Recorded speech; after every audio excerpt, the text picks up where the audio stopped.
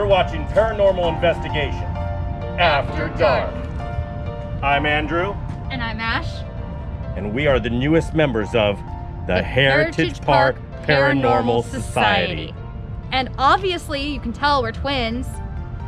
Well, we actually used to be triplets. Are you going to tell them? I have to, they should know.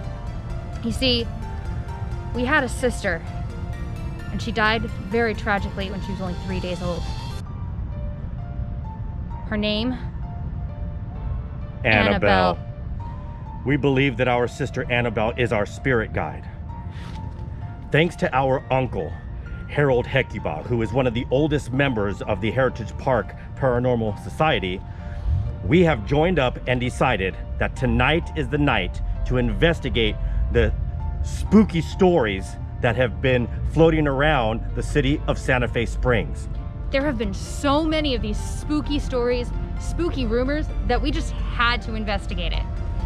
Personally, Ash is the believer. She has been very sensitive to the spirits since she was very, very young. I, on the other hand, I'm a skeptic. I don't believe there's much to it. I think we can make a believer out of you, Andy. Well, here's what we've done. We have some of the newest high-tech ghost hunting tools that money can buy. So tonight, we're gonna see if the stories of Dr. Fulton are true. I'm here with Ranger Alec. And how long have you worked here? I've been working here for 6 years now. 6 years, and I bet in those 6 years you've really experienced a lot of paranormal activity, haven't you? Oh yeah, it's quite random when it happens, but yes. Would you tell me what you've seen? So in our train depot, I've seen the gentleman there, almost like he's waiting for the train to arrive. You know, top hat, handlebar mustache, and his suit, and then you can see the top of his luggage. Occasionally you'll see a woman in a white dress, and you know, she's either afar or close, but you know, they all usually tend to be friendly. In here you'll hear a lot of sounds, whether it's banging or footsteps up the staircase. In here? In here. In the barn? Yes. Wow. And then along with plenty of other stuff around the park, the tank house as well, you'll hear footsteps coming up and down the stairwell. There is one, and he is part of the tank house, and that is Dr. Fulton. Dr. Fulton. Yeah, just be wary of him. Well, thank you. I was wondering if you could show us the train depot. Yeah, we can head over there right now. So the train depot shows our steam engine train. This operated from the late 1800s to throughout the 1900s until it retired, and then we brought it here. It traveled from Atchison, Topeka, and Santa Fe, so pretty much marked right here. But as far as what you can find here, I mean, where we're standing is where you would find the woman in the white dress. Right here? Yeah, right here. On this lawn? Yeah, on this lawn. Wow. Yeah. That's very exciting. And then along with, you know, what we believe is the other passengers that might have been on this train. So, like I mentioned, the gentleman with the handlebar mustache. Yeah. Sometimes you'll see people, but you know, the one that's always kind of often is the woman in the white dress, which friendly, but she's usually here. Now, there have been rumors or stories about young boys who used to play on the track years ago. Yeah. Have you heard any of those stories? So about 100 years ago it had to happen.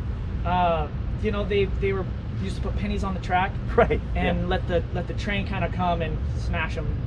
And unfortunately, one of the little boys didn't make it, and the train struck him. So he's still here.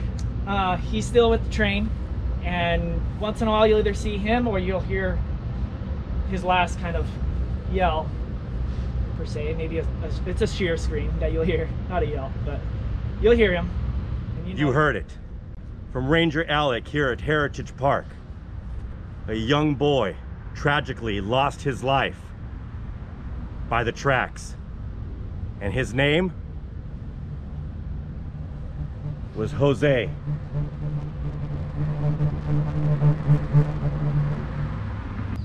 So here at the tank house, you know, fortunately at its heyday too, it did catch on fire twice. Wow.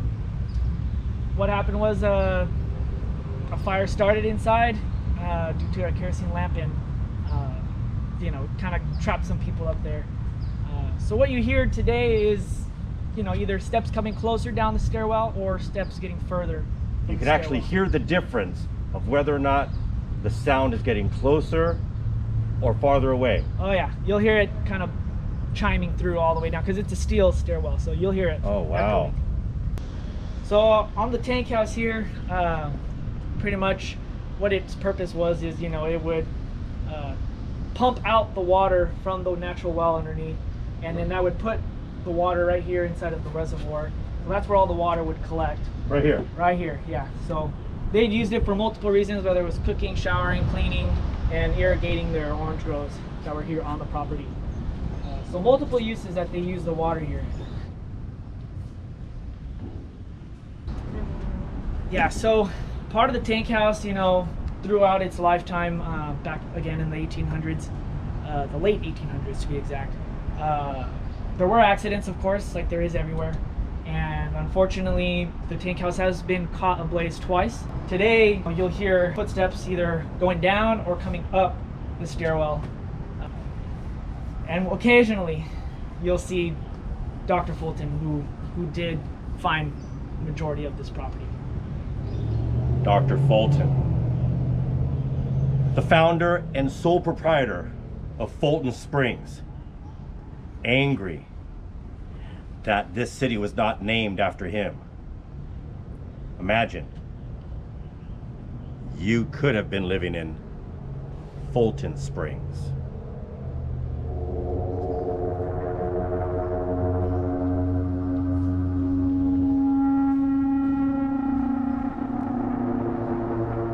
Oh wow. I'm getting about 953 mgs right now. This is the highest that I've got. It's up in the thousands now, 1,065 mgs. This is the highest point, the strongest level of mgs that I'm getting here at Heritage Park. This definitely tells me that not only is there a presence near, but it's right next to me. You'll notice as I'm in the doorway, my EMF sensor is picking up a strong signal, about 450 mgs. Follow me. As I bring it into the stairwell, towards the first step, you can see it gets hotter. Could it be the spirit of Dr. Fulton? Right, so we are going to document this entire evening. You got your camera out? Yep. Good. We're gonna make sure that you get every angle. All right. Is your camera on? Yep. Good. Mine is too. I can see you. All right, great. All right. Andy Pandy, Andy Pandy. I hate when you call me that. The cameras are running. It's Andrew. All right? Okay, Andrew. All right. So this is our crew. Hi, crew. All right, cool. All right. They're going to be with us the entire time. So let's go ahead and make our way this way. So where we're heading now is the location where all the streams and all the water areas over here. If you notice this body of water, this is the reason that the Tongva people and the European settlers came to this town, because of all the open water, the streams, the lakes, the running river. Now, if you look behind us, you'll notice there's a big hut back there. Now that is called a kish. Now a kish is the handmade living space. What is that? That looks like smoke. Ash, I see smoke. Yeah, let's go. We're gonna investigate the smoke right now.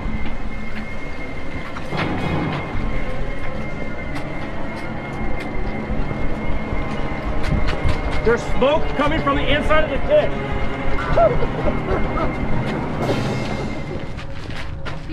Do you see anything? I swore there was smoke and fire earlier. I don't see anything now. Andy? What? I just got the word smoke on my ghost app. You're getting that right now? Yeah. Let me see. Ash, Yeah? do you remember when we were in high school? Yeah? This Kish caught on fire. Some boys were in here and they were Yeah. playing, remember? Yeah. And they caught this on fire and it burned down completely. Do you think they might be in here still? I don't want to find out. Let's go. We're getting out of here. We're getting out of here. Let's go. So we are here investigating the old adobe ruins of the Ontiveros house. Now, it is said that their youngest daughter died of the disease cholera.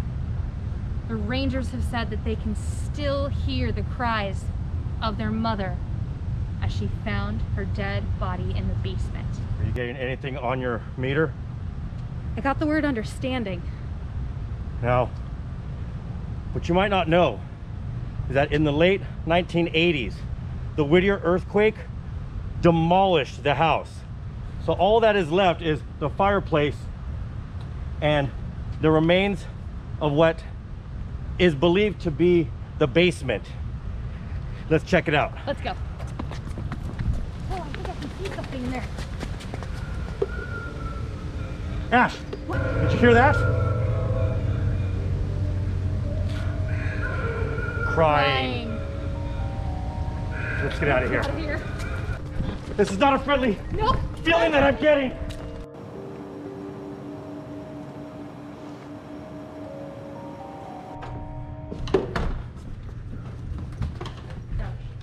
So, this is known as the barn. This is very exciting. Over here it has a timeline. 3 centuries of Santa Fe Springs. People, events that shaped the entire community. This is beautiful. Now this barn was part of the property which was owned by Eli Hawkins before it was Heritage Park. Eli Hawkins had 2 young children, a son and a daughter, Edward and Ava. It's believed that their spirits still walk this barn. So we're gonna see if we can actually summons them. What did you bring? I brought my old childhood squirrel doll, Ella. Not Ella, she's your favorite. I know, but I think the kids will like her. Okay, we'll put it right here.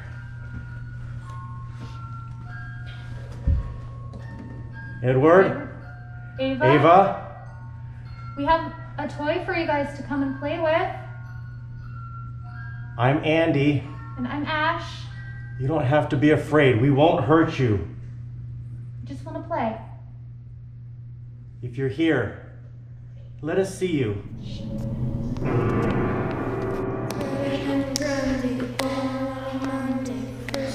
Tuesday, married on Wednesday, took on Thursday, divorced on Friday, died on Saturday, buried on Sunday. That was the end of Greta and Grundy.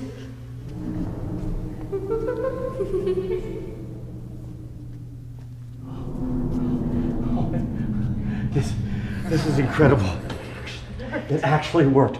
We made contact with Edward and Ava Hawkins, the 2 youngest children of Eli Hawkins. That is incredible. We did it. We did it. We did it. Okay, all right. Let's get our stuff.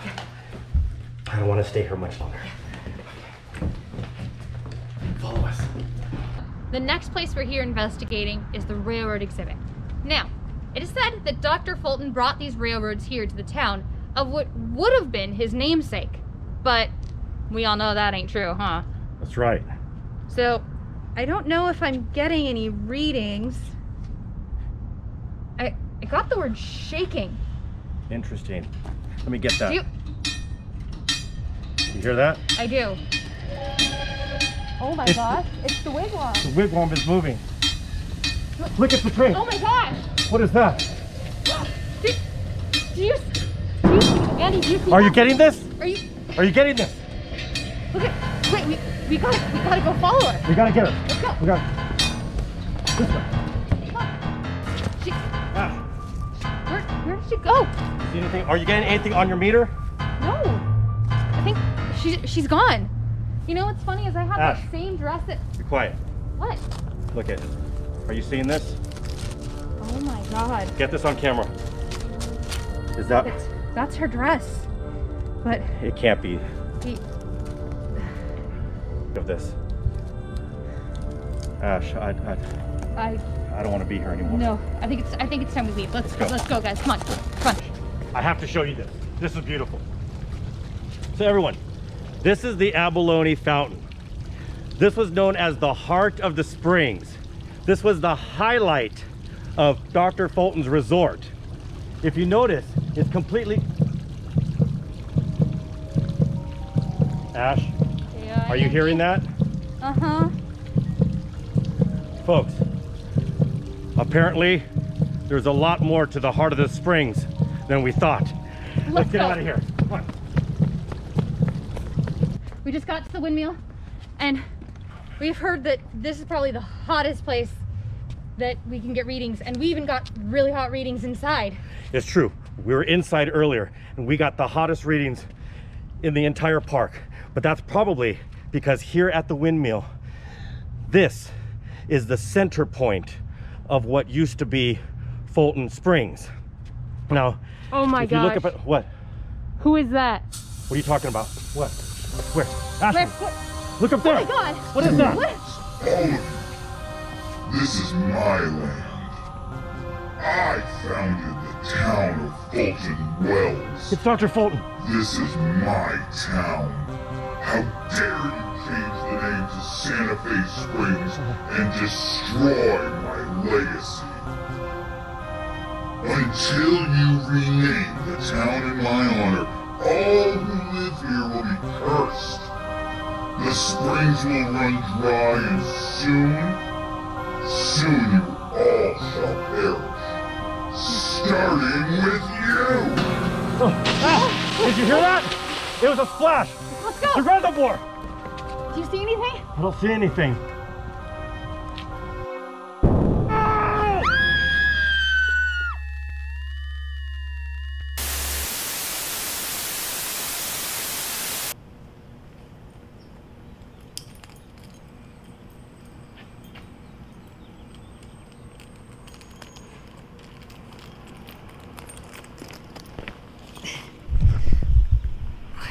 Looks like they forgot their camera here.